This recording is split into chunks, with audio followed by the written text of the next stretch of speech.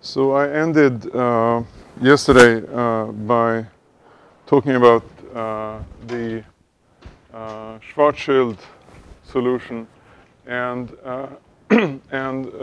so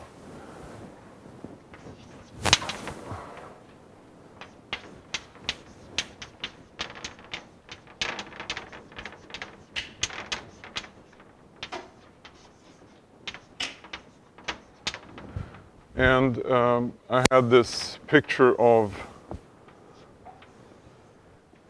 the maximally extended Schwarzschild space-time. And let me just draw the exterior. So here is the horizon at r equals 2m.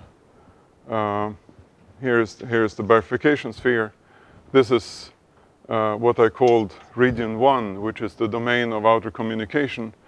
And here we have observers at future null infinity, so outgoing null curves will cross the future null infinity. Past outgoing null curves will cross past null infinity. And so this region is the black hole region because events in here are trapped in the sense that you cannot send information from here to an observer at infinity. And so you see from this picture that just by continuity that if you shoot a light ray, so here we have 2 dimensions are suppressed. So each point in here represents a sphere. So, but you see that just by continuity that trajectories, some trajectories will fall into the black hole, some trajectories will fall into, will cross out through scry, the null infinity. But then by continuity, you will have some trajectories, some null trajectories which actually hang around and orbit the black hole. And this is a very important feature in black hole spacetimes, and it's quite robust in some sense. It doesn't require you to have a spherically symmetric or anything like that, and it doesn't actually. It just talks about the fact that you have to have, if you have this general picture, you have to have some orbits, some null orbits which are balanced in the sense that they neither fall into the black hole nor cross out through scry plus. And those are photon orbits.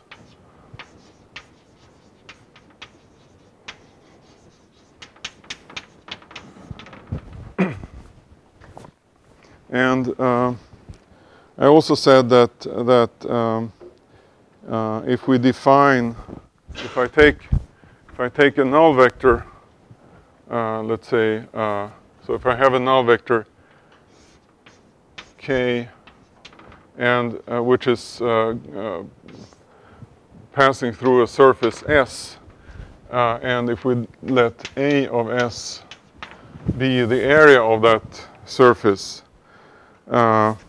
then the sort of, if we then do the variation in the direction of k of this area, this will be equal to 2 times the expansion of the, and this scalar theta here is defined. This is the expansion, and this is defined to be equal to a half divergence of k. Okay, so this is one of the scalars that you can, once you've chosen a null tetrad, this is one of the scalars that you can define from that null tetrad, and a calculation shows that you have the following equation.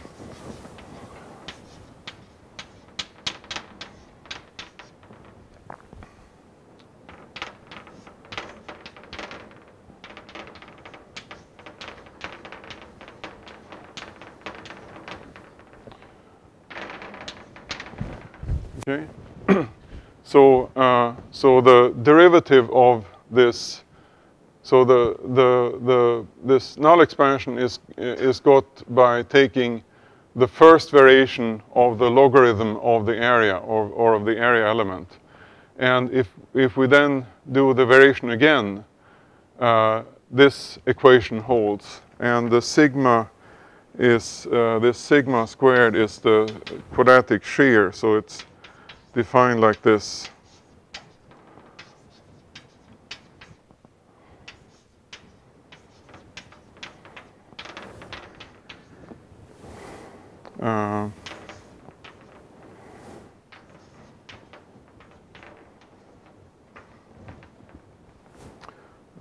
Yeah, that's it.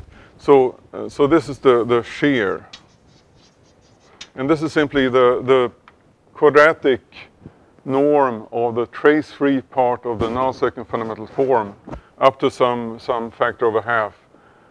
Since here we have a null vector, we have a surface, and so there is a null-second fundamental form associated to this null vector, and this is simply the trace-free part of that squared. Okay, and this equation here is called the Raychaudhuri equation.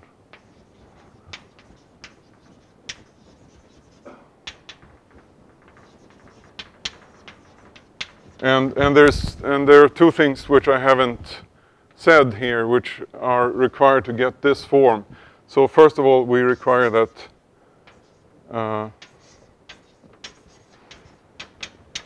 K should be geodesic. Actually, it's enough to that this derivative of K along itself is proportional to K. So K geodesic, and also that it's irrotational.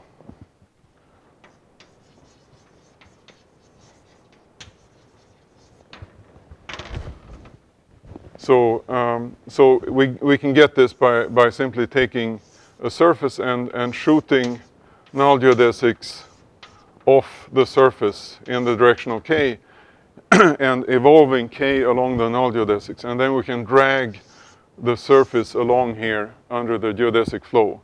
And this equation then will hold, and it describes the evolution of this expansion scalar theta. And so if we have null energy condition or vacuum, so in vacuum this is of course 0. So, but if the null energy condition holds,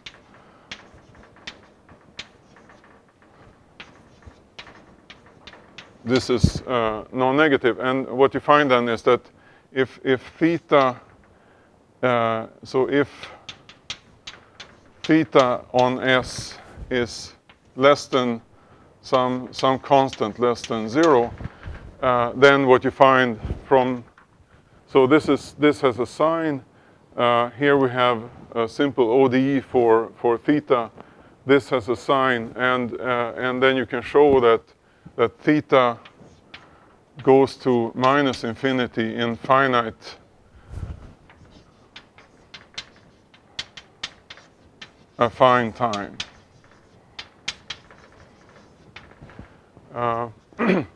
So this means that if I push the area element along, then after some finite parameter time, this will collapse. And what this means is that so the theta really talks about the evolution of a packet of geodesics, so to speak, and it describes the evolution of the area element along these geodesics. And when theta goes to minus infinity, this means that these null geodesics will develop a conjugate point. So if I do an infinitesimal variation of these null geodesics, so this is a null geodesics in the direction K. If I do a variation, then something like that has to happen. So this packet has to collapse at some point. And what that means is that if we round off the corner in Riemannian geometry, when you have geodesics which pass a conjugate point, then they stop. They are no longer minimizing, because you can round off the corner like this. You do a variation, and you can round off the corner, and then you can shorten the curve. But in Lorentzian geometry, if these are null curves, then I can make this curve time-like, and it's a so here we can round off and make time-like. And this means that that these curves, and I don't have time to go into that, but this means that these curves will leave the boundary of the time-like future of the surface. And there's a lemma that says that this boundary will always be, you can always reach, if I look at the boundary of the time-like future, I can always reach this original surface along a null geodesic which does not have any conjugate points. And this fact here shows that conjugate points have to develop. And this means that essentially the boundary of the time-like future has to end at some point. Okay? So I'll come back to that. So I said yesterday that if we look, if I look at in this picture, we have region 1 and region 2. So we have the domain of outer communication. We have the black hole region. In here, if I take an outgoing future-directed null ray, which is essentially dV, right, up to some scaling. This is the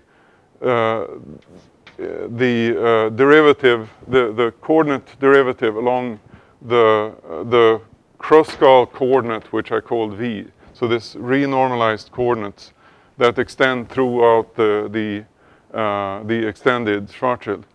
So if I choose this, then we have that theta is positive in region 1 and theta is negative in region 2, and actually theta is equal to 0 on the horizon. So here we have, in here I have theta negative, and on the horizon here I have theta equal to 0. So if we call, and so we can then think about such surfaces just sitting in a Cauchy surface, because we can take some Cauchy surface that goes through the space-time and look at surfaces in that, two surfaces in this Cauchy surface sigma here. So here is sigma. Here is a surface, and we have the time-like normal, and we have some space-like normal like that, and we can then form a null vector from those like this. So I just take the sum of these. That if I decide that this eta here, the space-like normal within the three-surface sigma, is the outgoing direction, this is the future normal direction, then this will be an outgoing null vector, and so I can then calculate theta for that null vector k in terms of the data on sigma. So sigma will have some induced metric and induced second fundamental form. And with this normalization I had before, this will be, now I take the trace within S of K. So I take this K, I'm sorry, I'm using K now for two different, cleverly I chose the same letter for two different reasons. So this K here is the null vector. This K is the second fundamental form, so I'm sorry about that. And so here, this means that I take Hij, well, so it's trace along S of the K, and this is the second fundamental form, not the null vector. And then I take plus, and let me call it H, and this H here is the second this is the mean curvature. So this is the mean curvature of S in sigma. So I can get that by simply taking, this is simply nabla. So if I take the sigma covariant derivative,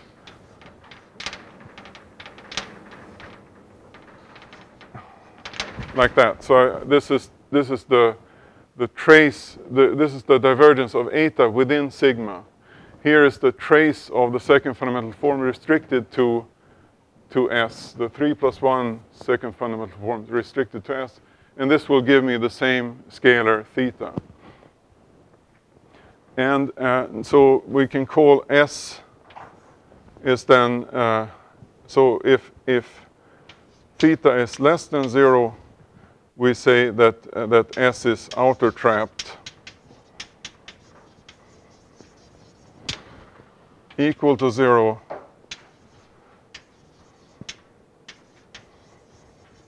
it's marginally outer trapped,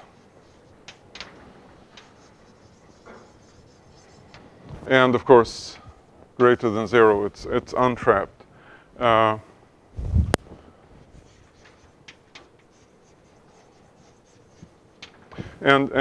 So there is this acronym MOTS, marginally outer trapped surface, and these are analogs of minimal surfaces in Riemannian geometry.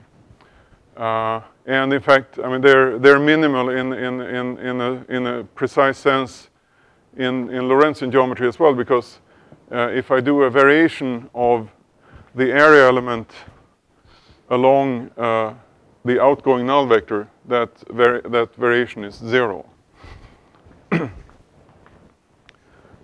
So in the Schwarzschild spacetime, we have the horizon is foliated by such marginally outer trapped surfaces.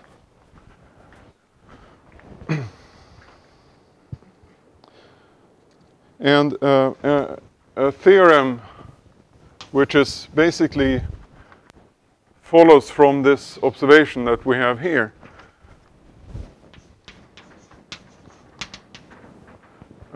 is the following. So this is a singularity theorem.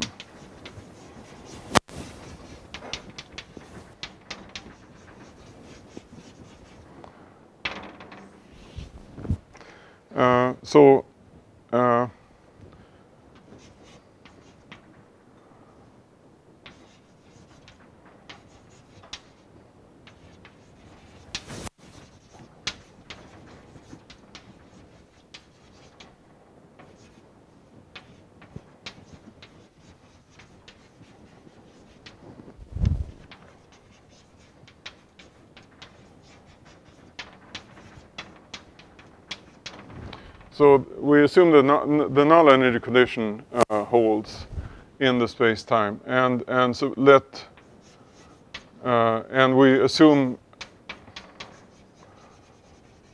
the following, that the exterior of sigma is non-compact.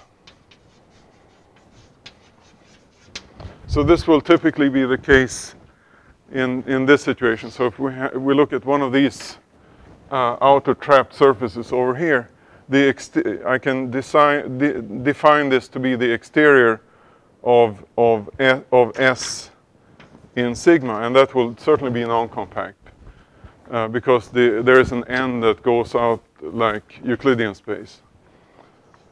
So we assume the exterior is non-compact, and theta on S is less than 0, so it's outer trapped. Sorry. Yes. Thanks.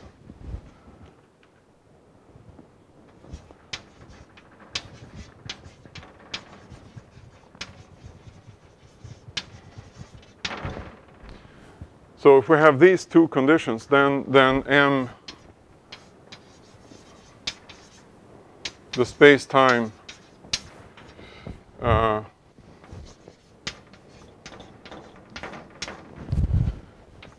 is causally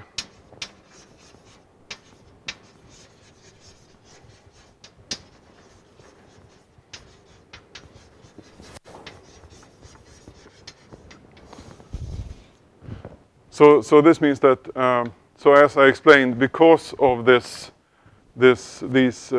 facts about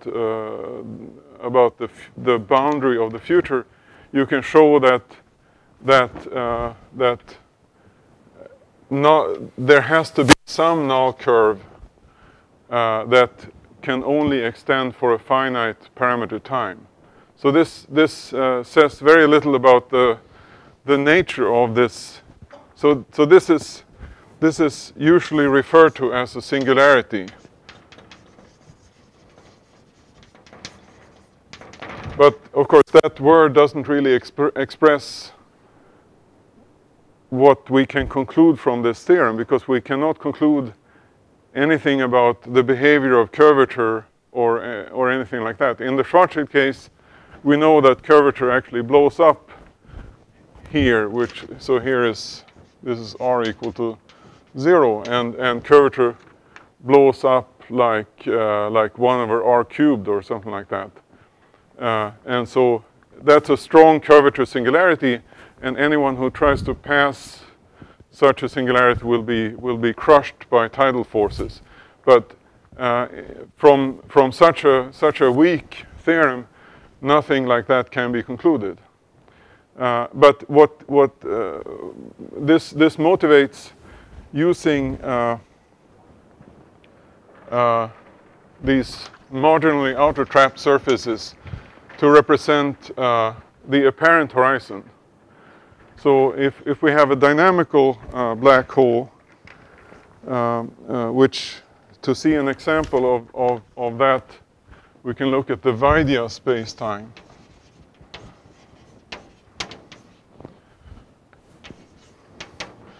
So this is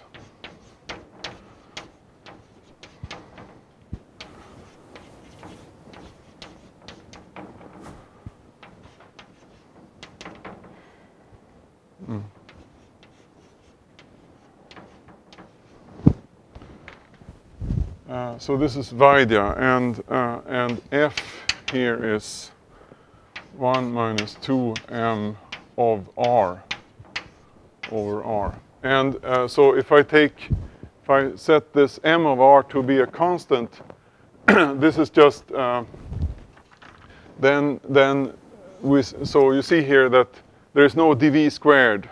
So v is a null coordinate, and this is then, if I set m to be constant, this is just what's known as so this is then a coordinate in Schwarzschild, which crosses a coordinate system which crosses over the future part of the horizon. And so this is then for, if we take m equals m of r equals constant, this is ingoing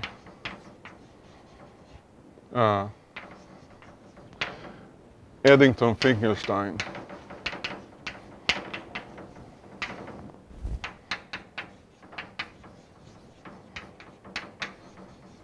So it's Schwarzschild in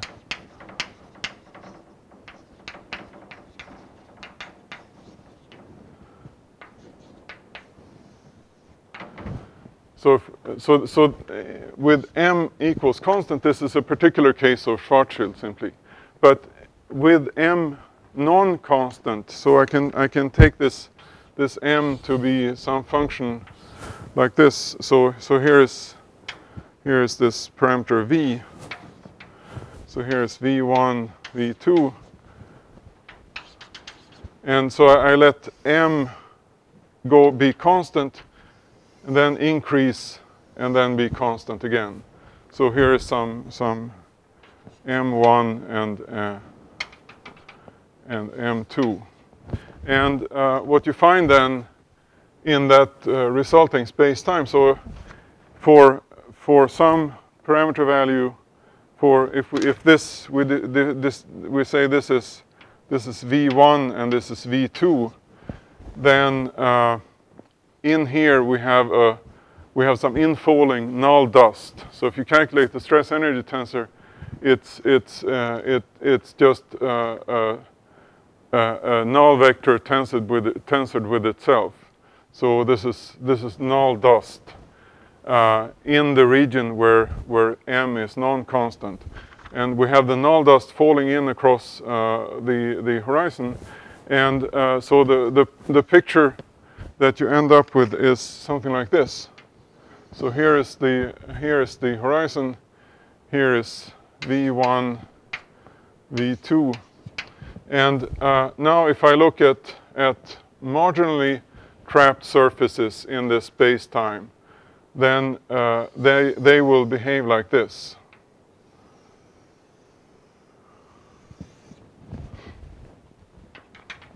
So here we have this. Here we have these are so each point here represents a MOTS. So each if I look at circularly symmetric Cauchy surfaces that go across like this, then here will be a MOTS, and as I move forward in time and get into this region where the null dust is falling in, these marginally outer trapped surfaces will be moving out, and eventually, once the null dust has stopped falling in, they will here. So in this region, here we have Schwarzschild, and down here we also have Schwarzschild. So the space-time deviates from Schwarzschild in this region, and the infalling matter or stress energy causes this surface, the free surface swept out in the space-time by the marginally outer trapped surfaces, to move out to the event, and eventually it ends up at the event horizon. Okay, and so the tube swept out by these MOTS. This represents, in some sense, the apparent horizon.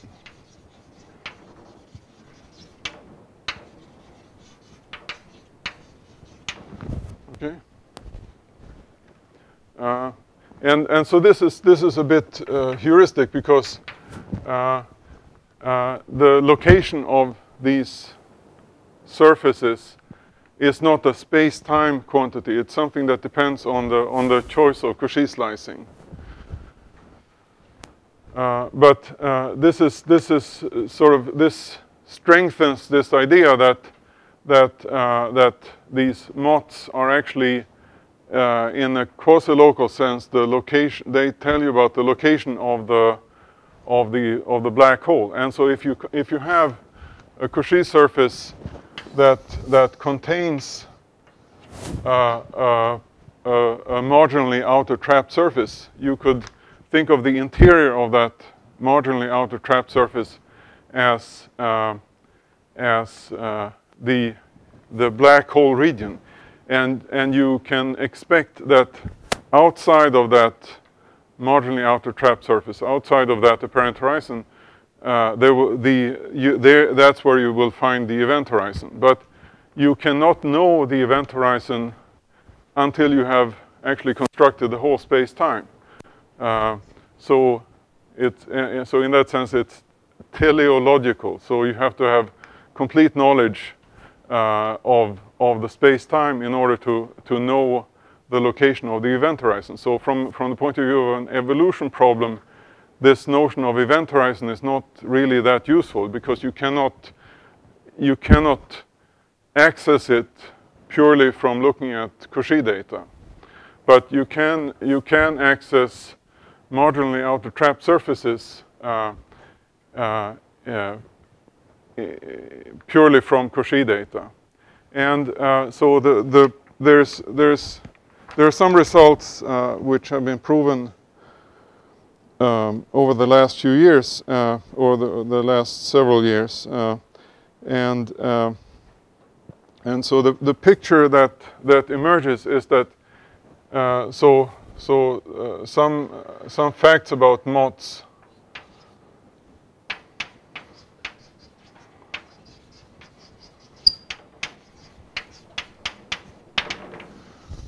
So first of all,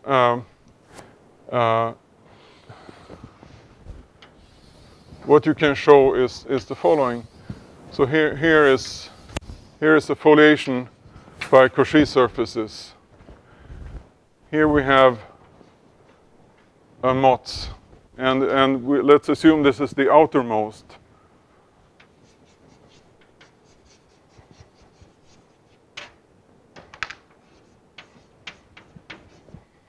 So you can show that once, if you have a Cauchy surface that does contain a marginally outer trapped surface, there is a largest one. There is one there is the largest one that surrounds the one you have found, and that has certain stability properties. So in particular, what you can show is the following: that if we have a Cauchy foliation, then every later surface in this Cauchy foliation will contain a moths. They can jump. So you can have this picture. But they will always jump out in this sense. And you can show that in a generic sense, this surface is always space-like if you assume the null energy condition. So in some sense, if you want to understand a dynamical black hole, what you want to do is you want to take a Cauchy surface containing a marginally outer trapped surface. Forget about the interior of that marginally outer trapped surface, and simply solve the Cauchy problem on the exterior. And then eventually what can happen in strong field situations is that this apparent horizon will jump, and you will then have to sort of restart your procedure. And this corresponds precisely to the picture that one sees doing numerical evolutions. And so if in numerical relativity people have developed horizon trackers which calculate the location of these marginally outer trapped surfaces in a given Cauchy surface, and then they find that from time to time, if you have, for example, two black holes which are colliding, when they get close enough together, there will be a marginally trapped surface forming that surrounds the two. And this is something that then corresponds to theorems that one can prove about such marginally outer trapped surfaces. Yeah.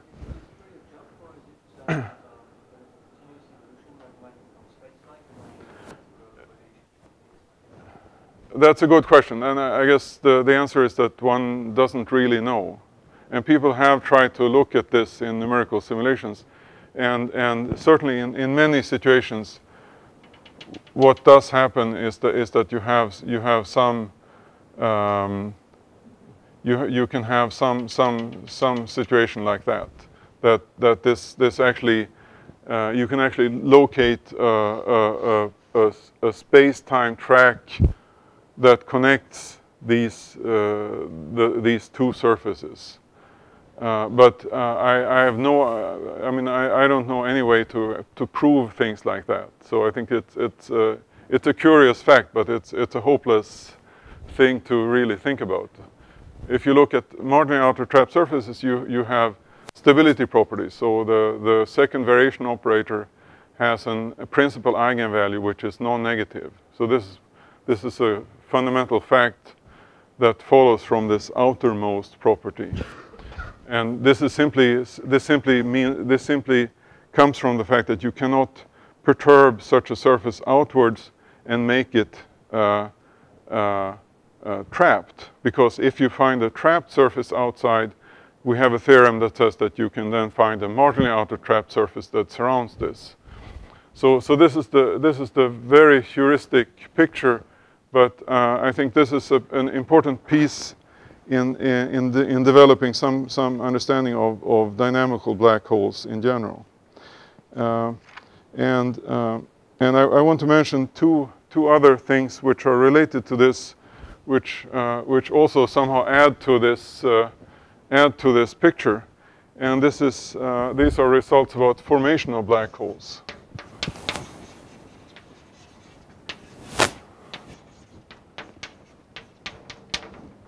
So the first you could say is formation. So so from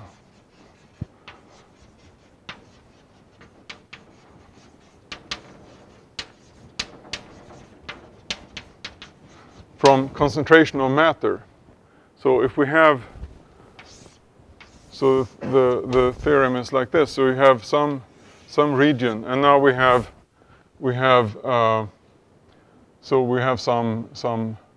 some rho, which is I guess it's TAB, TATB. So the time-like component of the stress energy.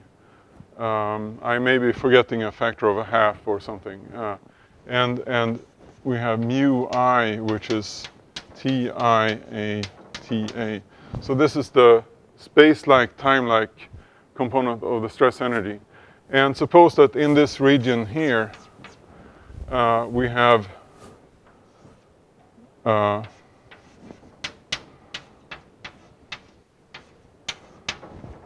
so if this holds,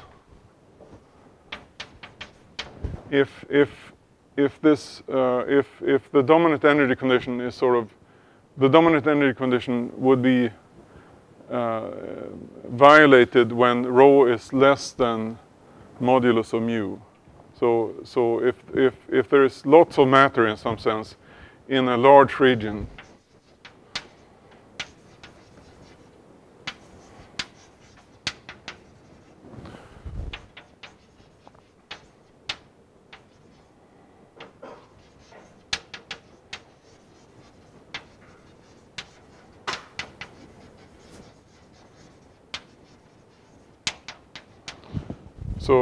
so if that region is large enough, then in there we can find a marginally trapped surface. And so that signals the existence of a black hole.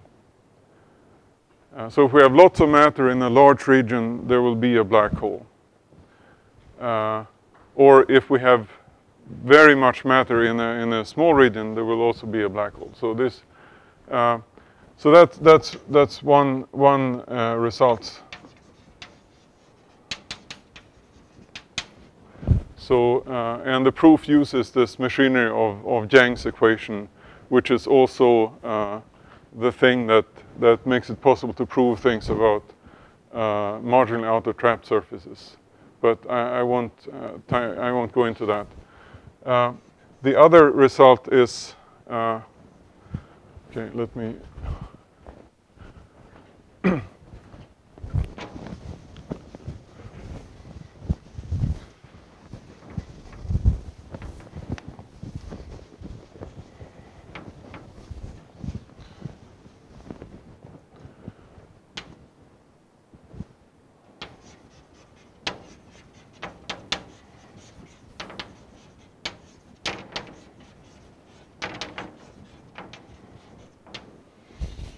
this is from concentration of radiation, and so the picture is something like this.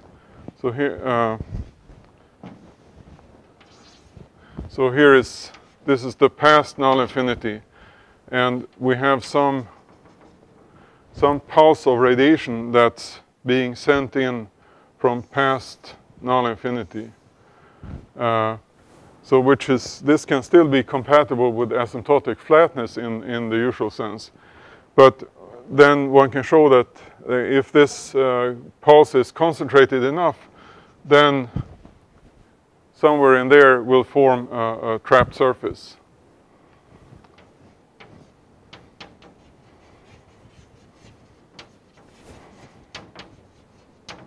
And this is work of Christodoulou. And so this is really a space-time result, whereas the Chenyao result is purely talks about the geometry of a Cauchy surface. So those are extremely different types of results, and this I think was 800 pages or something like that when it first came out, but then has been simplified by Kleinemann and collaborators.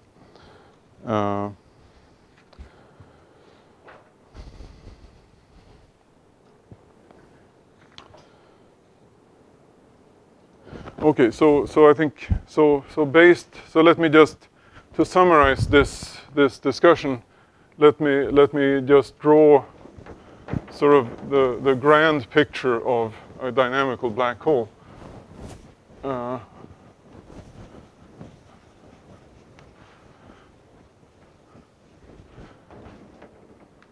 That one would like to understand, so to speak. So here is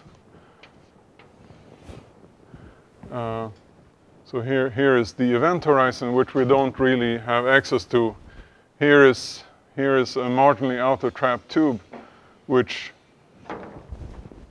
as the amount of infalling radiation decreases, it will approach the event horizon.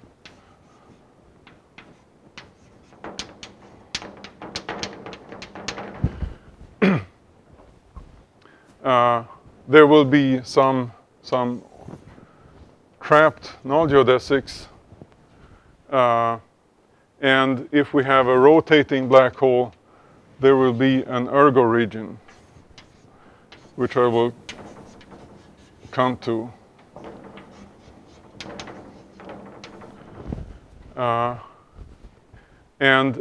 So radiation and gravitational energy and so on will be lost from the system through future null infinity and through the horizon. So you expect that asymptotically the geometry will approach a stationary black hole.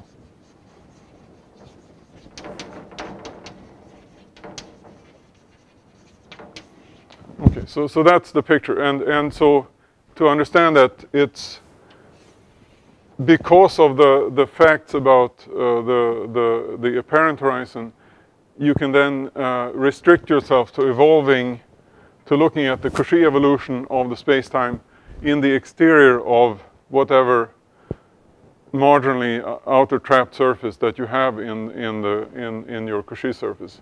And if you take some data that's close to Schwarzschild or Kerr, you will find you can find such Cauchy surfaces. Okay, so this is the picture, and this is the setting where the problems about black hole stability can be formulated precisely.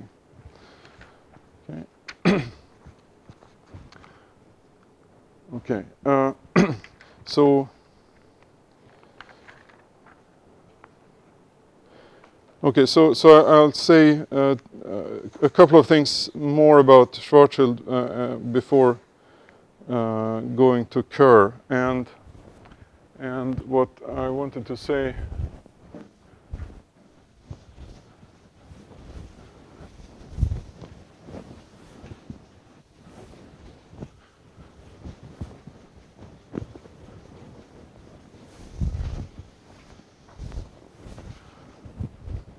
So a very important fact that also should be quite robust is that if you have radiation that's sent out near the horizon, it will reach infinity only after being redshifted by a large amount. And as you asymptotically approach the horizon, this effect should be stronger and stronger, and certainly this is the case in Schwarzschild.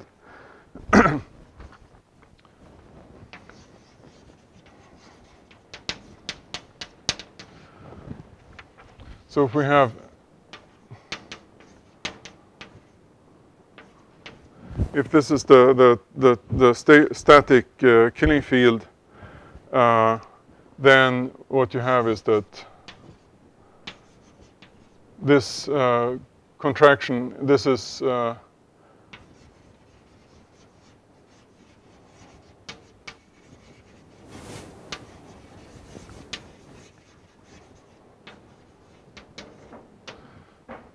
so here I said Ka is just the velocity of the null geodesic. So because of the fact that this is a killing field and this is a geodesic, the velocity vector of a geodesic, this quantity is conserved. And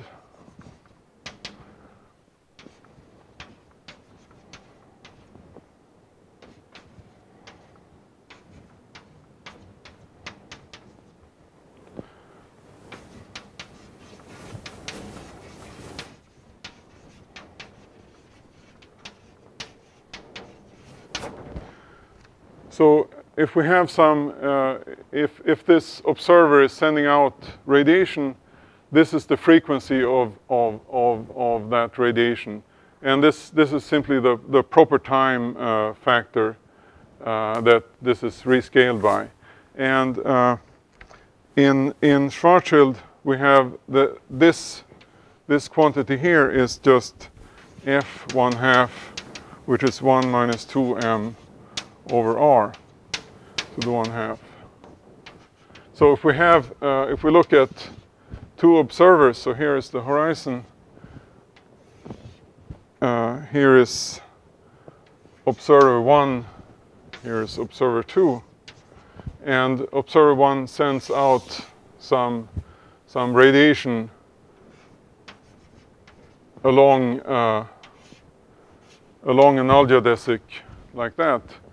Then you can calculate this frequency initially and at the final point, and you can calculate their ratio. And what you find is that, so here we have frequency 1, frequency 2, and what you find is that the frequency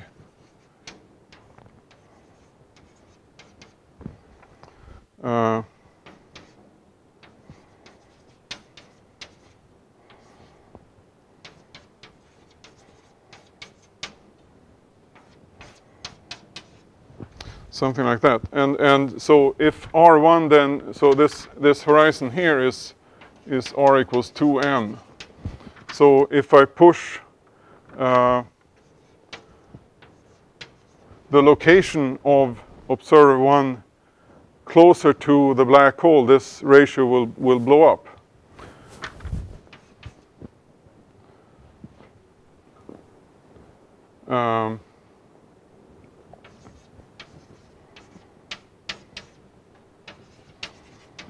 And so what that means is that compared to the initial frequency, the observed frequency far away from the black hole will be become arbitrarily small as I push the observer closer to the black hole. And this is a fact that's also reflected by somehow the fact that you don't have any orbiting null geodesics very close to the black hole. And in extreme Kerr, at least if we look in coordinates, so extreme Kerr means, which I will talk about soon, means that you have the rotation speed is the angular momentum per unit mass is equal to the mass of the black hole, and there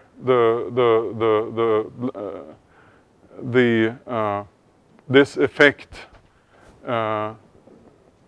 in some sense, what I want to say, yeah. So at least in a coordinate picture, it seems as though the rotating null geodesics become arbitrarily close to the horizon. This is not really true geometrically, but that's one aspect of this phenomenon, that there is a separation between these rotating null geodesics and the horizon.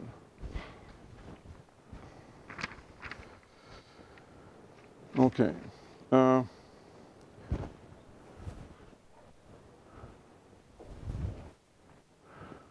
Okay, let's see here. So I mentioned several times photon orbits, and so let's simply analyze those in Schwarzschild. So all of this is somehow quite well known, but I still want to go over this. So now we're in Schwarzschild.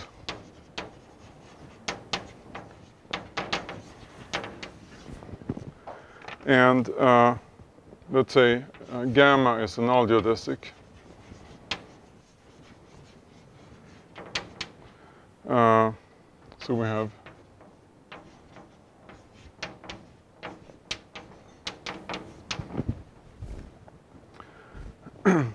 and since we're in Schwarzschild, we can assume without loss of generality that along this null geodesic, the coordinate theta. Now theta is the coordinate, so we can assume that theta differentiated along the null geodesic is 0, and so we can set this to be equal to pi halves. So we look only at geodesics which are equatorial, right? So they're in the equatorial plane in Schwarzschild. And so that means that we have the following relation. So this is if I just plug this in, I use this relation and calculate, what I get is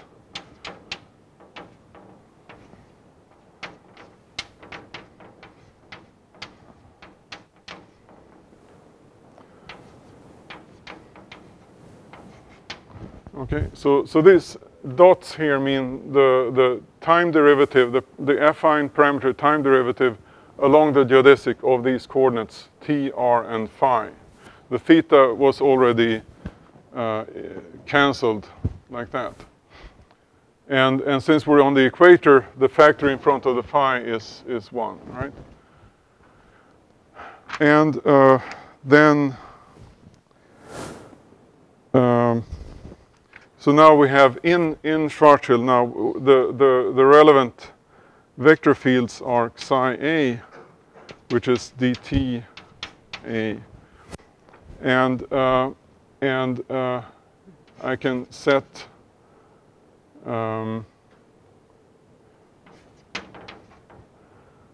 this is so minus that quantity is the energy of the null geodesic, and this is a conserved quantity, and eta is the axial killing field, and if I take eta and contract with the velocity vector, I get the azimuthal angular momentum. So let me just call it L.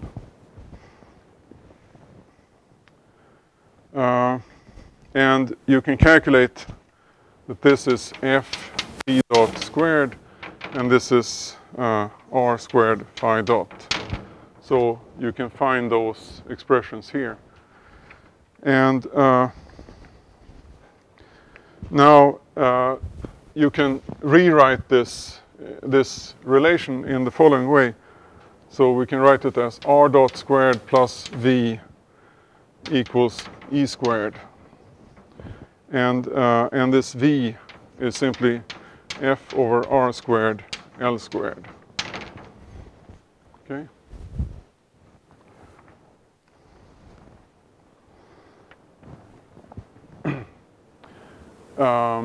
And so what you have here is a Hamiltonian system with a potential V, and E here, which is conserved, is the energy level of the particle.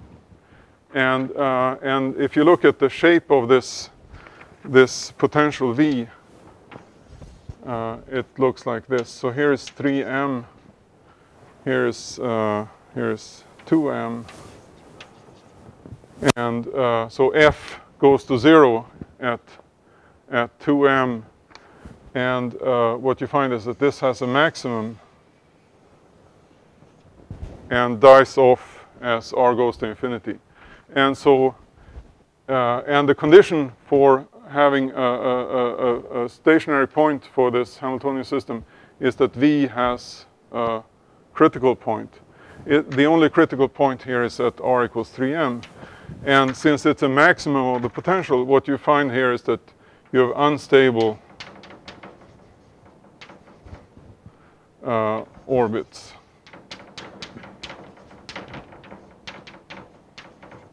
So, so the conclusion is that these in the Schwarzschild case,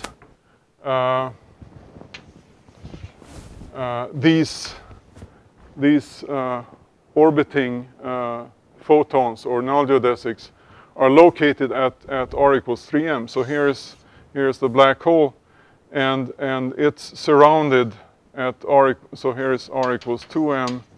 It's surrounded at coordinate location r equals 3m by a sphere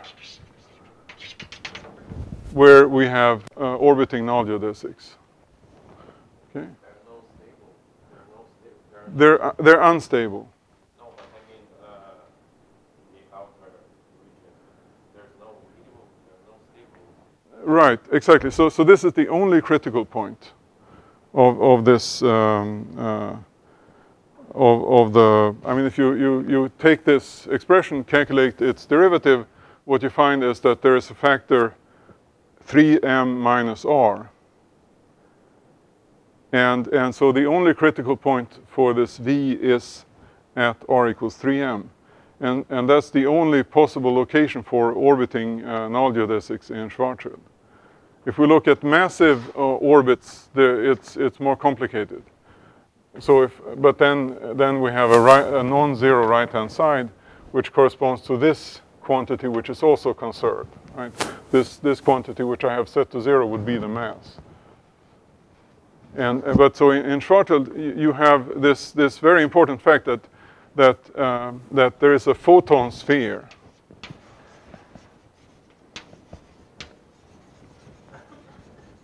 And this is the location. This is the only location in the space-time where you have photons which orbit for an arbitrarily long time around the black hole. And what you see from this picture is that this is unstable. So if I take such an orbit and perturb it slightly, the photon will either fall into the black hole or go out to infinity. And so in this picture, it's not a sort of an open space-time region that is filled up with these orbiting null geodesics. It's simply a three surface. But in general, the region that will be filled up by orbiting null geodesics will be an open space-time region. This is the fact in Kerr, for example. Okay. Okay, and so let me end, well, okay, so let me end, and we'll take a break. But let me end by just writing one fact.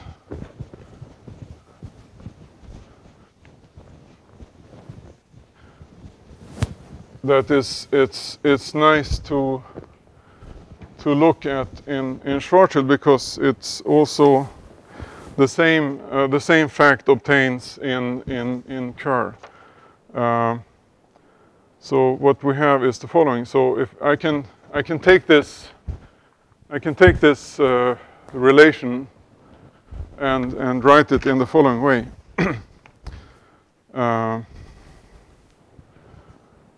Let's see here.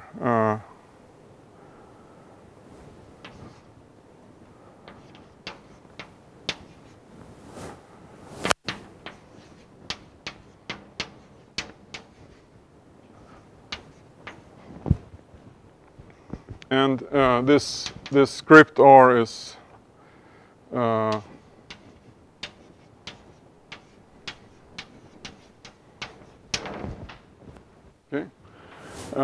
And now, on the other hand, the wave equation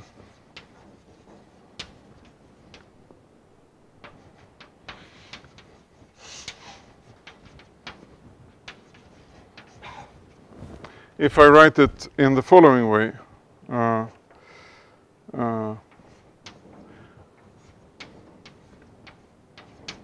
so I take, this is the covariant wave equation, I just multiply by r squared.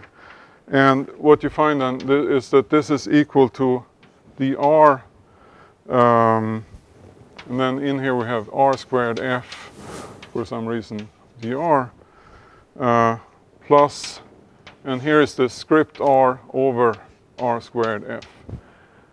But now, so here we have this. This is the potential for the radial motion of null geodesics in Schwarzschild, expressed in terms of these conserved quantities for null geodesics. Here we have the same expression appearing in the wave equation, but now we have to write that as a function of r dt and the angular Laplacian. So this is the angular Laplacian.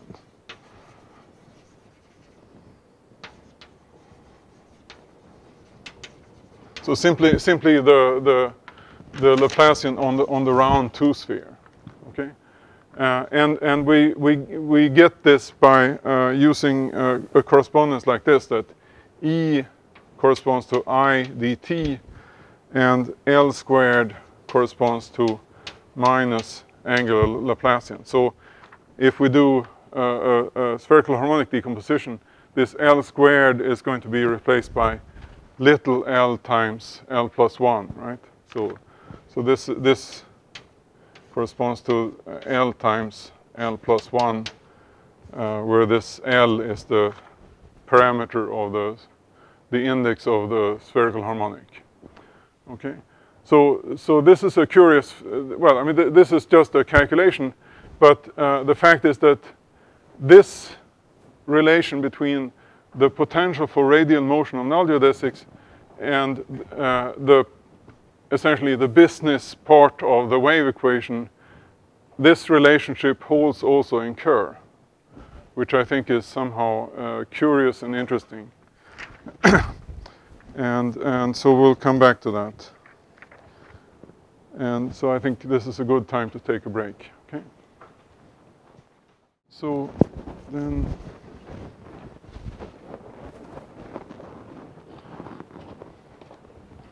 So I've been sort of putting off this this discussion, but now is the time to introduce the Kerr metric, which is somehow the main object. Even though many aspects are seen in Schwarzschild, there are many extremely important new features that come up. And so we have to introduce this somewhat more complicated metric.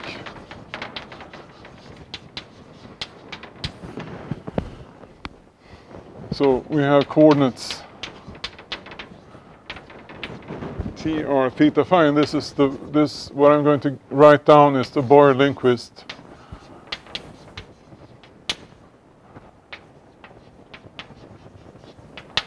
form, this is very similar to the Schwarzschild coordinates, but not the best choice of coordinate for many purposes.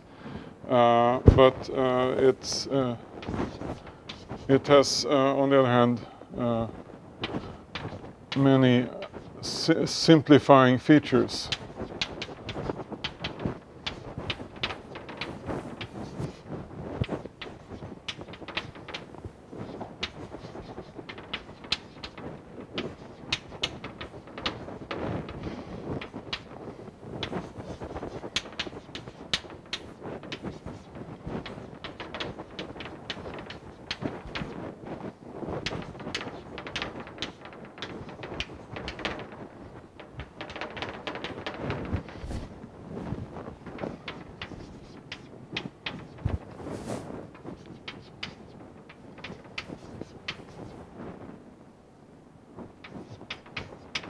Okay, so let's see here. Yes, okay. And so sigma is r squared plus a squared cosine squared theta. And delta, which is an unfortunate notation, is r squared minus 2mr plus a squared.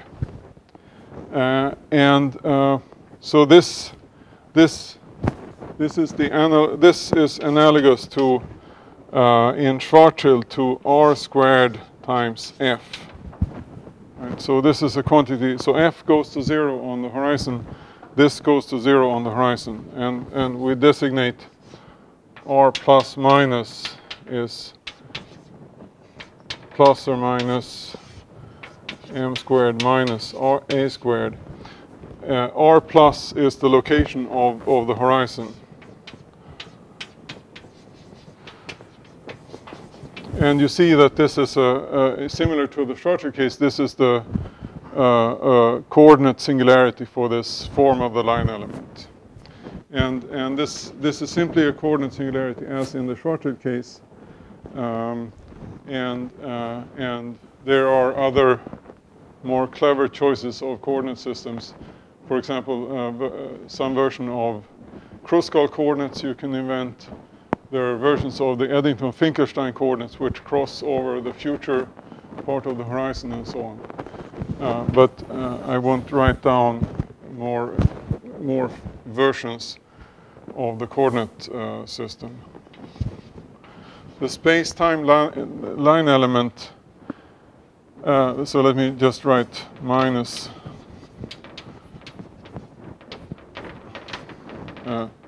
so like this. The square root of the determinant of the metric in this coordinate is just sigma sine theta. So that's quite simple. And we have two killing vector fields, dt, so stationary, and d phi, which is axial. And the norm of d by dt goes to -1 as we let r go to infinity. So this is the stationary killing field. The parameter m is the ADM mass, and a times m is the angular momentum.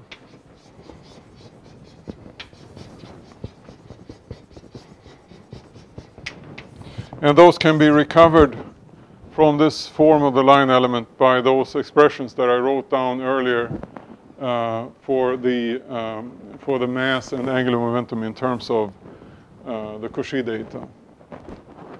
Okay. and for modulus of a less than or equal to m, this is a black hole space-time. and A equal to M is called extreme Kerr.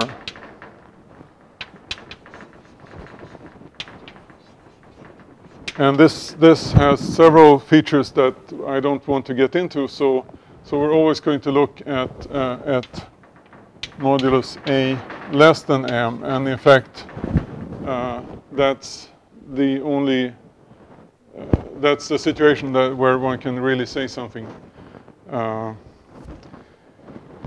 Okay.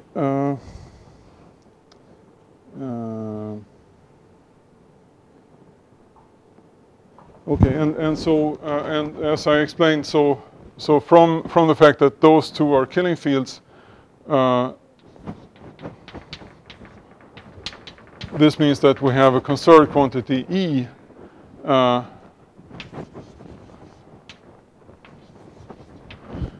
for particles. So this is simply, this E, as I said, is simply the minus dt dotted into the velocity vector of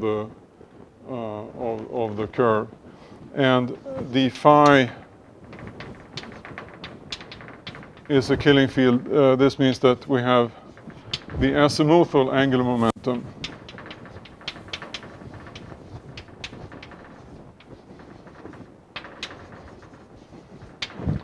And these are conserved quantities.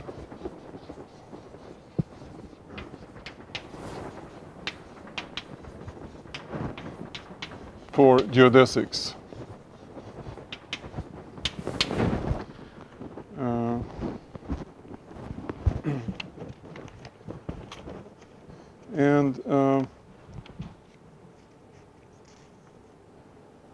Let's see here. Well,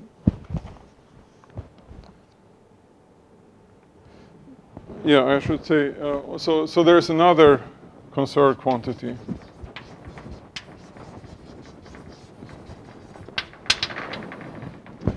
Which is called the Carter constant, and so one form of that is the following.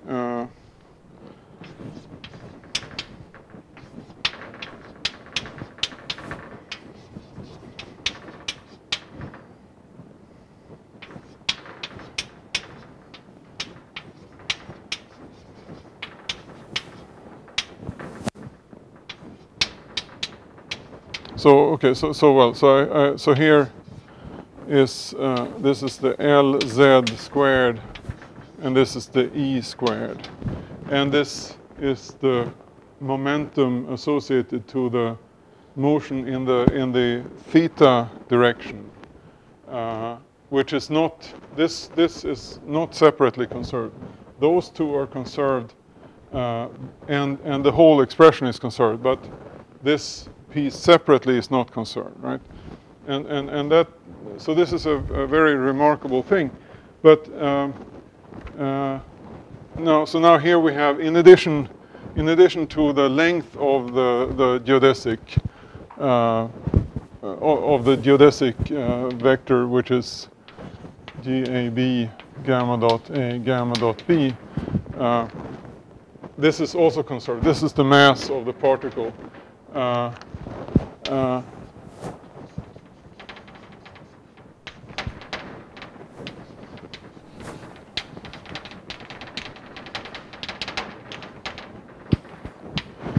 So now we have 4 conserved quantities. So I should say, so this Q is conserved.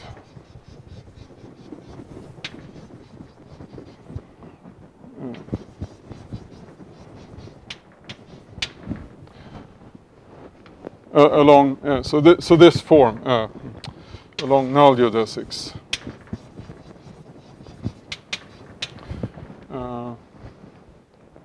And so there's a slightly more complicated version, which is conserved along geodesics, which involves the mass, right? But what I should say is that, so now if we look at null geodesics, we have these the 3 conserved quantities plus the mass. Okay? So I wrote this simpler form because that's the one I really care about. The Liouville theorem says that the geodesic equation is integrable by quadratures, and so we can actually solve the geodesic equation up to integration, so to speak. And so this means that one can analyze the geometry of the space-time quite completely, and in particular, there is, again, for Kerr, there is a maximally extended Kerr, which I'm not going to draw. But what we're interested in is again the domain of outer communication. So here is time-like infinity. Space-like infinity, time-like infinity. The horizon, which is located at r equals r plus. Horizon located at r equals r plus. Here is a bifurcation sphere, similar to the Schwarzschild case, and the singularity in this case. So this is a curvature singularity, but it's not located at r equal to 0. It's located at r equal to 0 and theta equals pi halves, because the quantity that appears in the curvature is an expression that vanishes when this expression, when the sigma vanishes. Okay. So there is a curvature singularity, but it's ring shaped, so to speak, because you have a singularity only along the equator in this sphere. Okay. And you can introduce a null tetrad, which I'm just going to write it down once so you have seen it.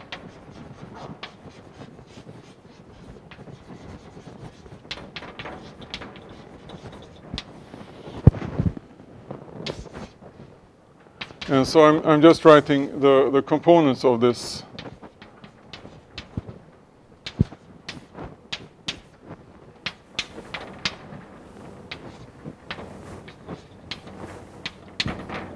So these are vectors, and these are the components of the vectors in the t, r, theta, phi coordinate system.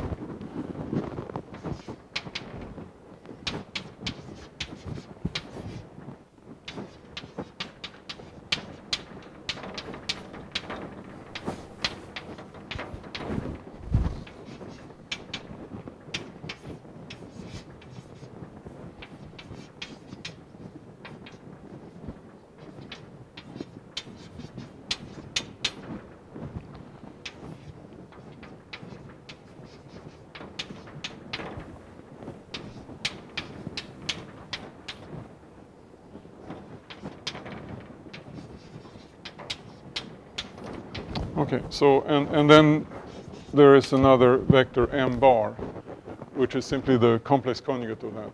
So here we have 2 real vectors and 2 complex vectors, and these vectors are null vectors. I mean, all of these 4 vectors are null vectors, and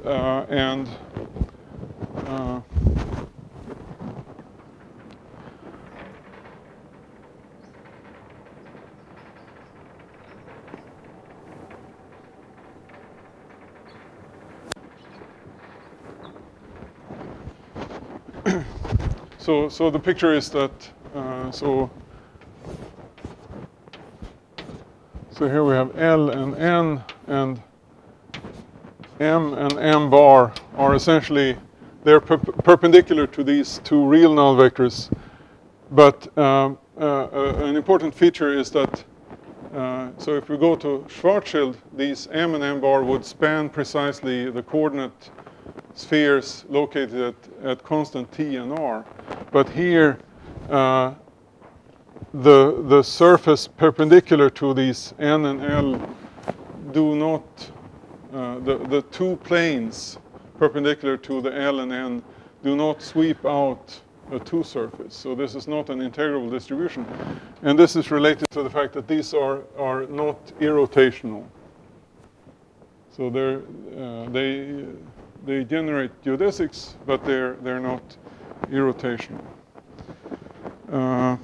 And we can write the metric in this, since I have this minus plus plus plus signature, I can write it like this.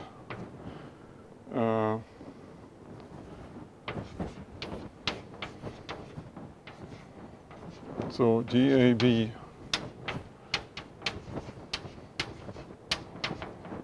like that. Okay.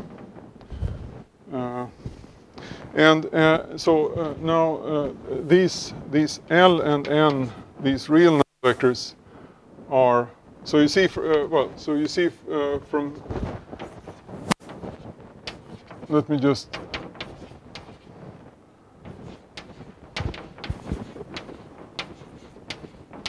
so those are all null. They have mutually, L and N has inner product -1 with this choice of signature. M and M bar have inner product 1, as you see from here. And L and N are principal null vectors, and in fact repeated.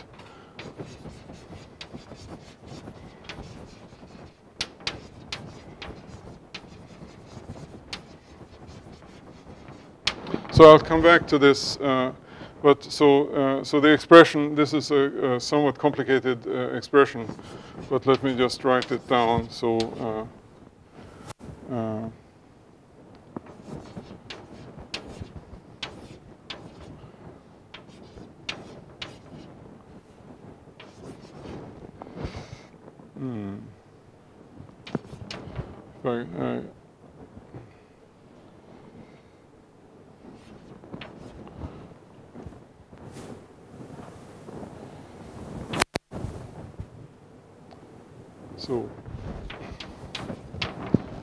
So C is the Weil tensor, and this is the condition for K being a principal null vector. And this looks terrible, actually, and I mean it's much easier to understand in terms of spinors, and which we'll come to. But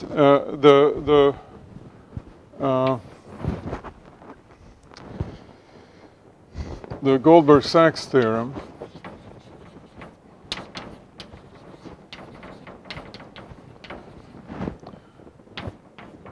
implies that any repeated principal null vector is geodesic and shear-free. So this L and N are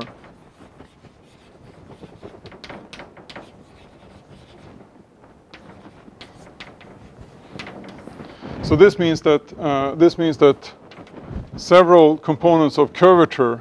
So if we take the Weil tensor, express it in such a tetrad, which is a principal null tetrad, several components of curvature vanish, and in fact there is essentially one complex scalar that remains. And spaces with two repeated null vectors, those are called Petrov type D. Or 2, 2.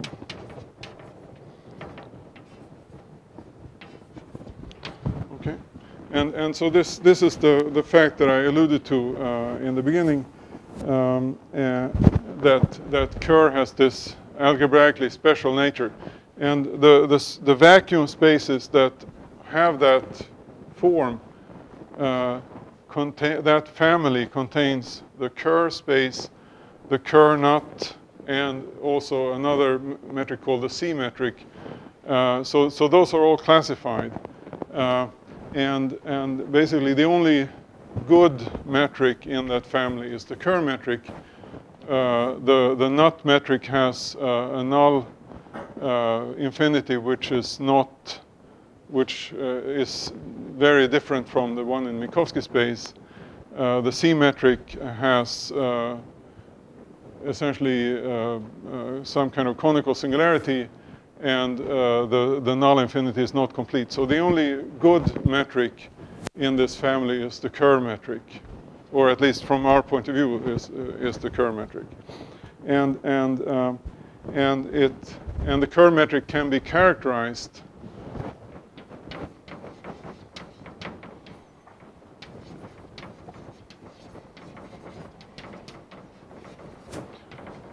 by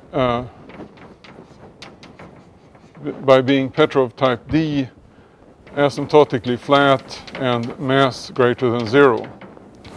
So mass greater than 0 excludes these C metrics, which are boost rotation symmetric. So this is one important aspect, that understanding the nature of this Petrov classification allows us to characterize the Kerr metric.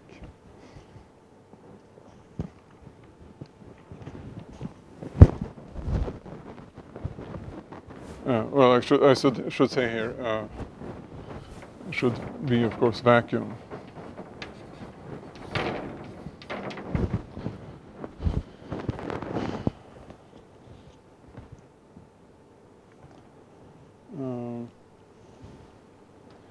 Okay, so I'll.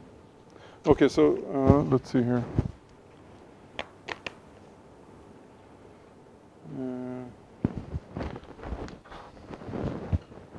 So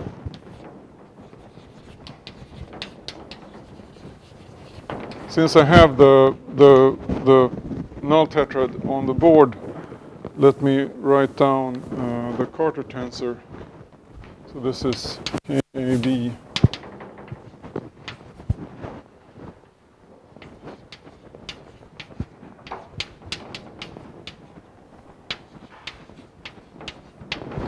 This tensor has the property that, so this generalizes the Killing equation. So for a vector, the Killing equation is simply that the symmetrized covariant derivative is 0. Here we have a 2 tensor which is symmetric, and the symmetrized covariant derivative again vanishes. So this is a Killing tensor.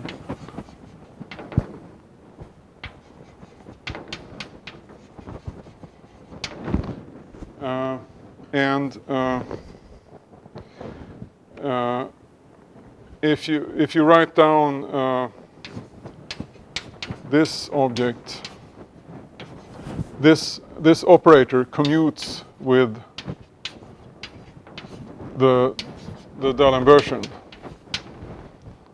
Okay, so that's a symmetry operator.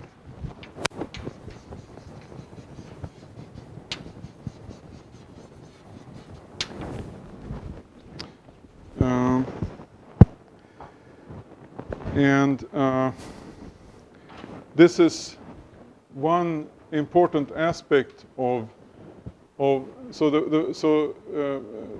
other important aspect is that for null geodesics, so if we have a gamma is a null geodesic, then I can take this KAB gamma dot A gamma dot B.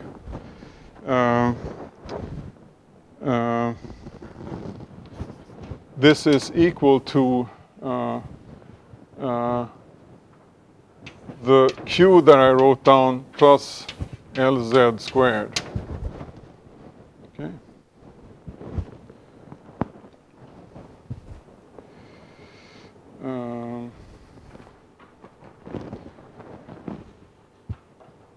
And if you look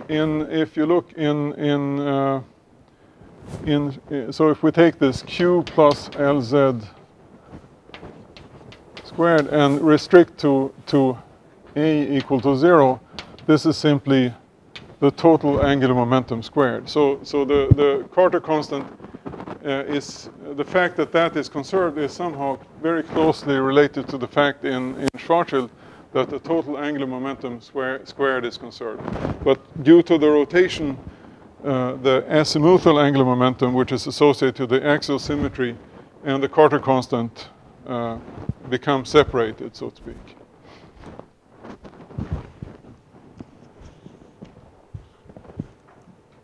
Okay, so those are several facts about the Kerr geometry. And so, as I said, so we have a horizon at r equals r plus. And if we look at the horizon from the side, so to speak, this is ruled by null geodesics, and those are aligned with a null killing vector field. So dt plus omega h d phi at r equals r plus. This is a null killing vector field, and the omega h here is a over r plus squared plus a squared. This is the rotation speed of the black hole.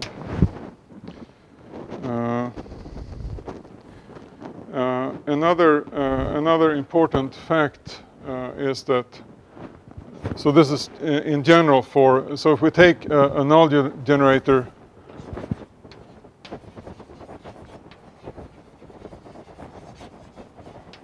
of a killing horizon,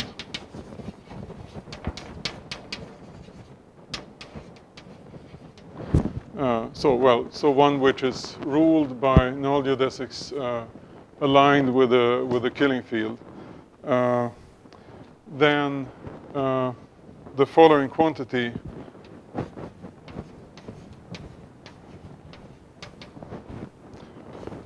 so if we define kappa by this, so kappa is the surface gravity,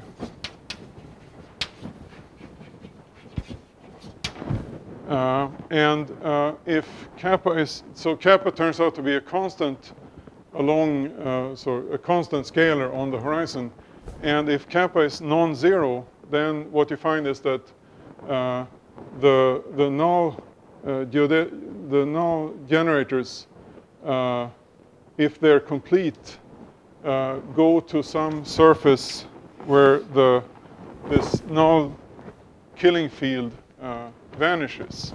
So there is a bifurcation surface, and in the space-time diagram, this is here. This is the bifurcation surface.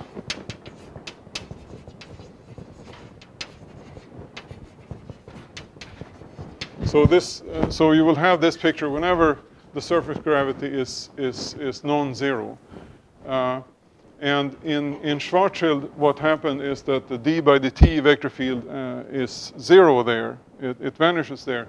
In Kerr, this combination vanishes. So the d by dt vector field is actually tangent to this bifurcation surface, because the phi is well, so the phi is tangent, and therefore also the d by dt is tangent to that surface.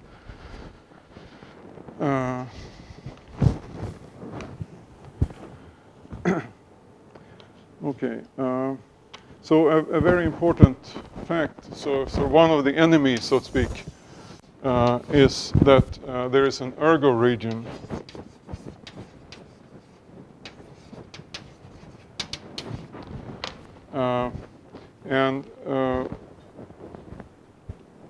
so if we calculate the dt squared term,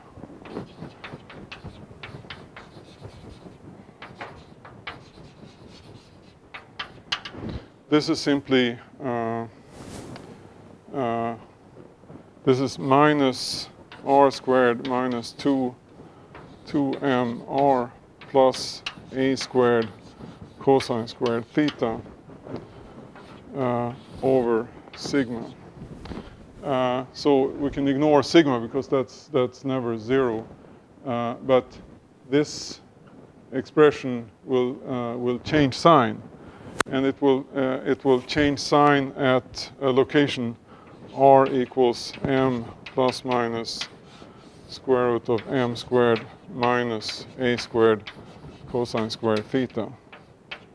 So this is a surface. So if we have cosine theta equal to 1, then this is just equal to r plus. Or, well, so if we take the plus sign here, then this will be equal to r plus at theta equal to 0 or pi, but at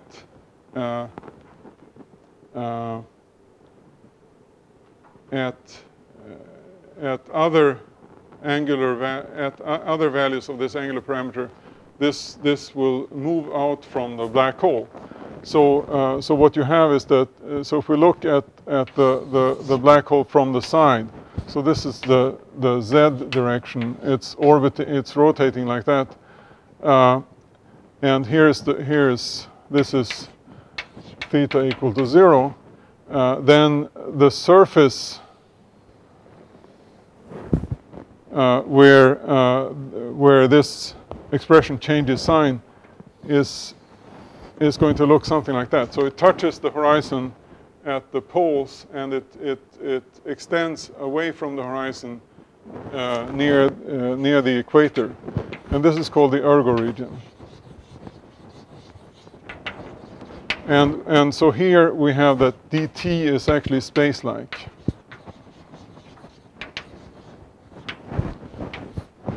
And outside, of course, dt is going to be time-like, and the norm of dt goes to -1 as we go out to infinity. On the other hand, this null generator of the horizon, there is a neighborhood outside the horizon where that vector field is time-like. So this is a vector field that has good property from the point of view of energy estimates, whereas the d by dt near the horizon in Kerr will have bad properties as far as energy estimates are concerned.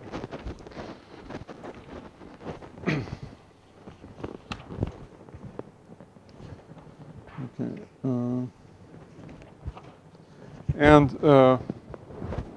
Well, okay. So I think I should mention this, even though it's not important from our point of view, but.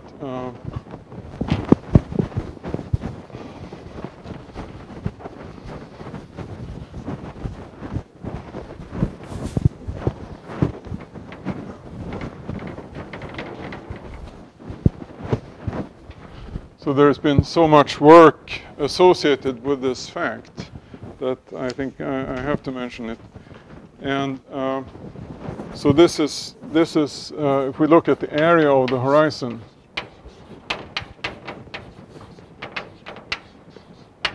so it's a simple calculation, and what you find is that this area is 4 pi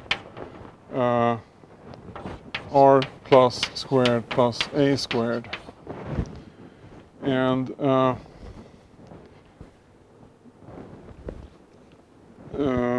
if you calculate in Schwarzschild, this becomes 16 pi m squared.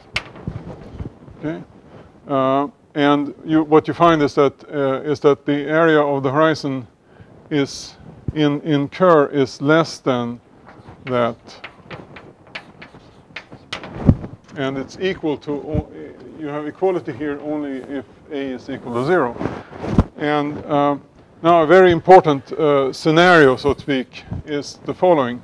So here we have the horizon, and Hawking's area theorem says that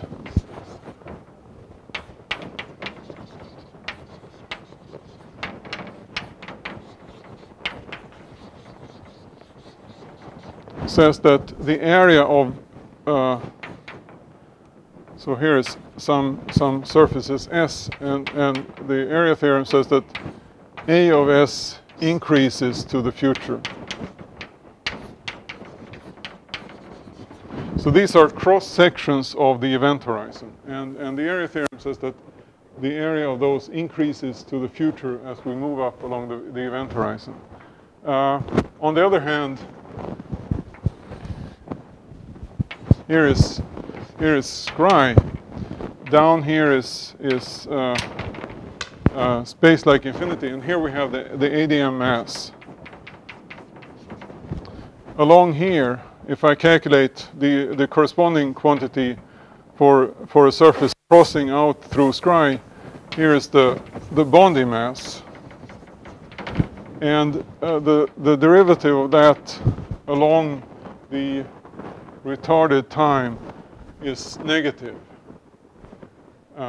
So the mass decreases as you go up. The area of the horizon increases, and the idea is that here those two should agree.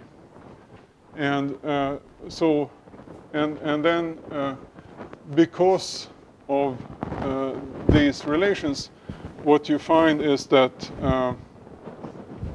and also asymptotically, you expect to have Kerr, right? So near future time like infinity, we should see something like Kerr. So this is just heuristic ideas piled on top of each other. But what this leads to is that the area of the horizon over 16 pi to the 1/2 is bounds the ADM mass from below. And this is the Penrose inequality.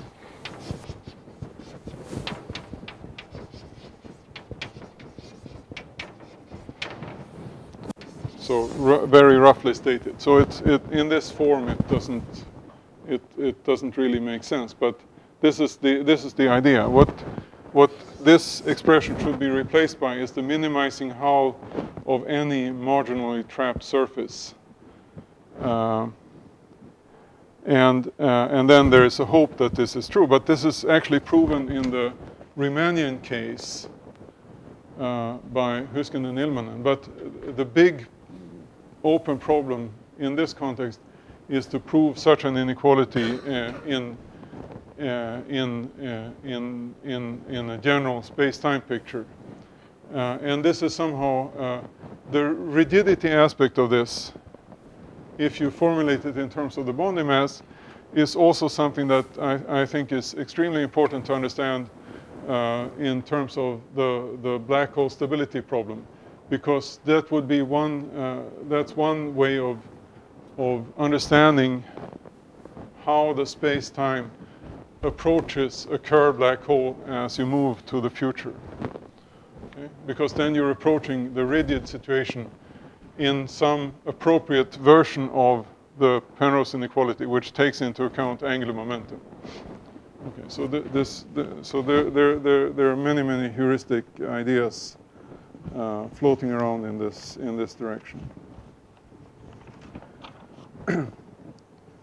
Okay.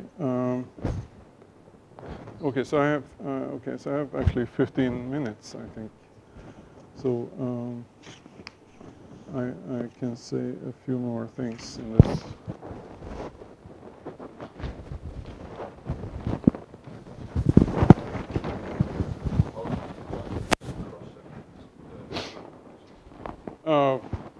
They're just any cross section so that the induced metric is space-like. So the induced metric on the horizon is degenerate because it has null directions. But a cross section would be any surface that such that the induced metric on the surface is Riemannian. So it's a Riemannian 2 surface. And then the area just depends on Sorry? The area just depends on which you choose. Yeah. Yes. Exactly. And the idea is that if you push these up along the null generator, for example, or if you move up to the causal future, this area will increase. And this is if you're in Kerr, for example, then or in Schwarzschild, then the area is going to be basically independent of the choice of cross section. But in a dynamical black hole, this will increase then. And so that's quite a technical thing to prove completely, but that has been done. So this is work of Crucial and Delay and Galloway and Howard.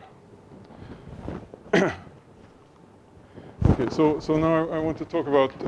So I mentioned the photon sphere in Schwarzschild, and I want to talk about the corresponding object in the Kerr spacetime.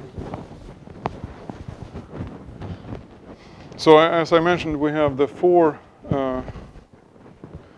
conserved quantities, and I mean I didn't write it. Well, I wrote one version, which is so we have M, which is GAB gamma dot B.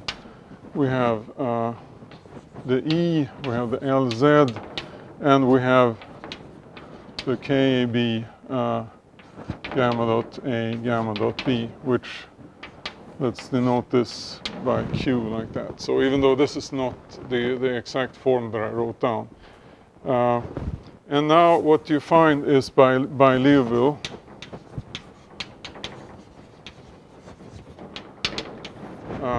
that, and of course some calculation, you can write the geodesic system in this form.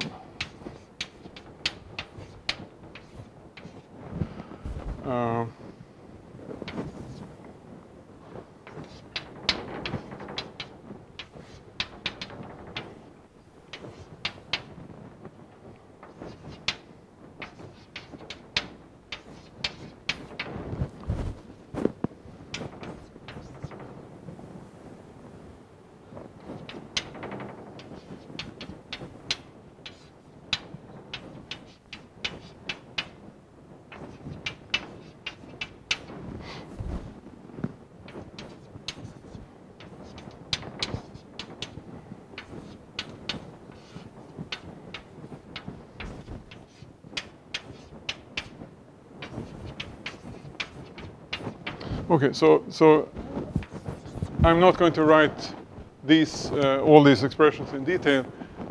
What we're really interested in is the behavior of the radial null geodesics. But I just want to point out that the Boyer-Lindquist coordinates is not a separable coordinate system. So we have the four constants of motion. But you see here that these equations are not separated in the sense that here we have only coordinate r dependence, here we have only theta dependence, but here it's mixed. But this is not a problem. So we can still analyze this, and what you find is that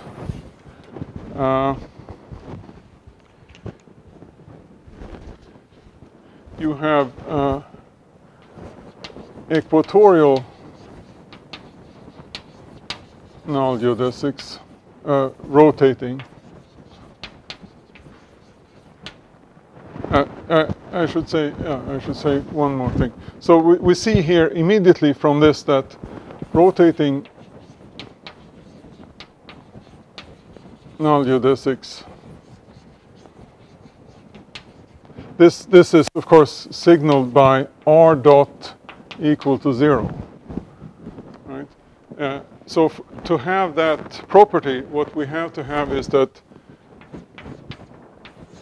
r is equal to 0 and also dr of script r is equal to 0.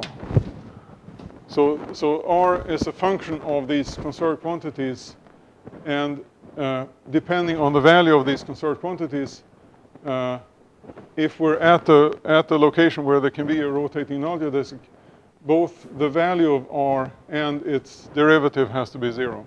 And as you saw, so this r here is actually, if we go back to Schwarzschild, I wrote down the expression for the corresponding r. There we had r to the 4th power, which is equal to sigma squared in Schwarzschild, equal to some expression. And that expression involved essentially the potential V that I wrote down, and the energy level E.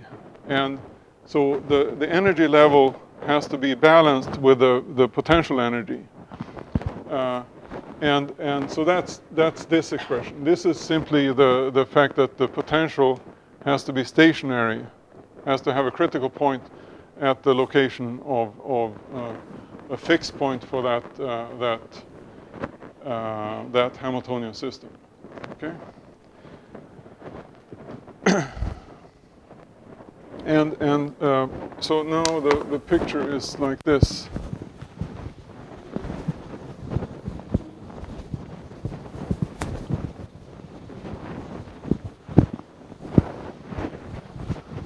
So I will write down this expression r in a moment. But what you find is that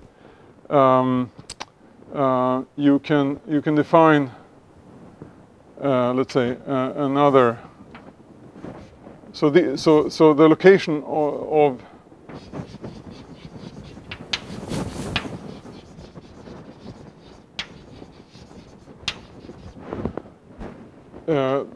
on, let's say, E, which is Lz over E, and phi, which is no, sorry. What am I saying? So it doesn't have an explicit dependence on E. It depends on E only via these dimensionless variables.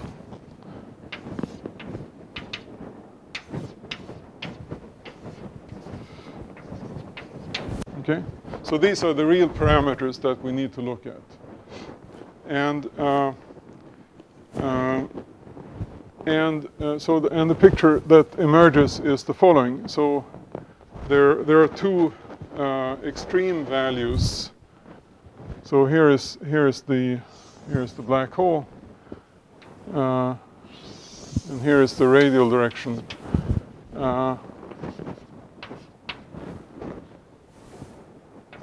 Here is 3m.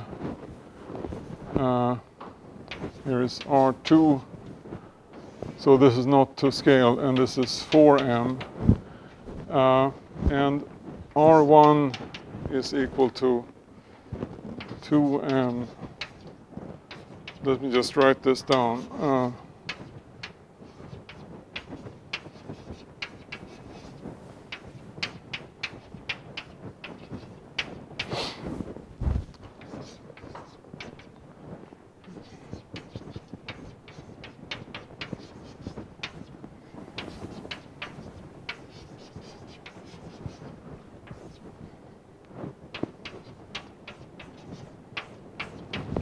Okay, so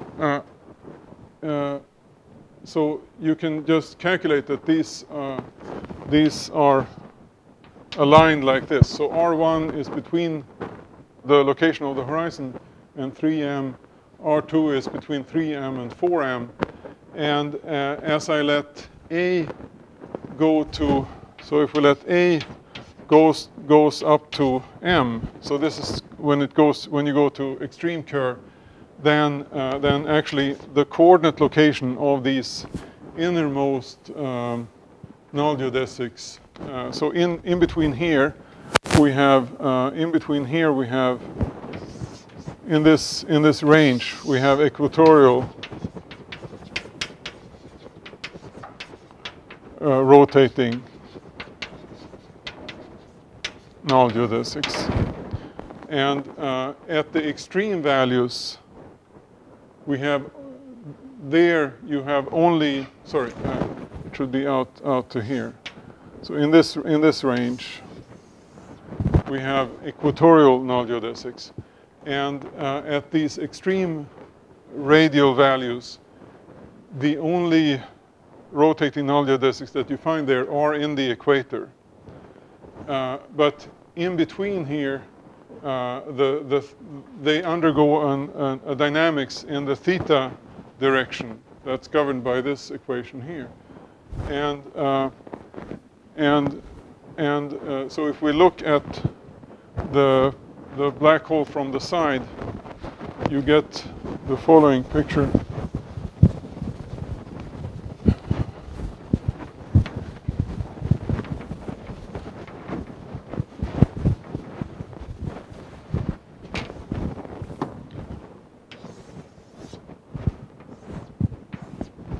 So here is the, and here is the equatorial plane.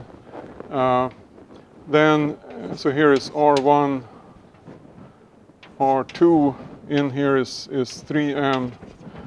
And now if so this is just in some Cartesian version of the Boyer-Lindquist coordinates. Now there is another value over there, and if I draw the region that's filled out, so if I now draw the coordinate sphere at radius 3r3, then what you find is that the region that's filled out by orbiting null geodesics, well, so this continues on the other side, of course, but sorry, so the region that's filled out by the orbiting null geodesics has this shape, okay? And those geodesics that can actually oscillate. So if we look at the constant r value, then you have, so here is some constant r value. We look at the orbiting null geodesic at that r value. This is going to oscillate on this on the strip on a strip of a certain width, theta width, that depends on these parameters. So this is an r constant, and so the height of the strip reaches pi halves. So the total height of the strip in the theta direction, and here we would have, sorry, so here we would have theta pi halves and so on. The height of that strip reaches pi only for those which are located at a particular r value slightly less than 3m, and those have angular momentum 0. Okay, so this is somehow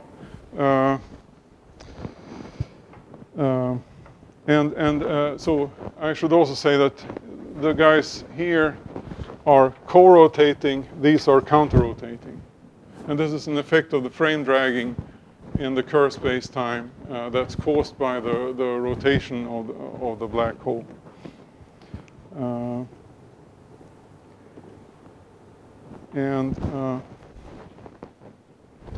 Yeah, so I said here that as I let modulus of A go to M, so the Kerr black hole goes to the extreme Kerr, this goes down to M, which is then, this is the location, or, well, it goes down to R plus. So this region sort of, at least in a coordinate sense, approaches the horizon. This is not, I think, true in a geometric sense, because the horizon, as you go to extreme Kerr, gets pushed off at the bifurcation sphere gets pushed off to an infinite distance, and these slices that we're looking at are in the Boyer-Lindquist coordinates. So they hit the bifurcation sphere. And this one, and at the same time, this goes up to 4m. So this strip, as you go to Schwarzschild, this shrinks down to a sphere, but in Kerr it opens up and fills up a whole space-time region. Okay, so I think I'll stop there and then start talking about the wave equation tomorrow. Thanks.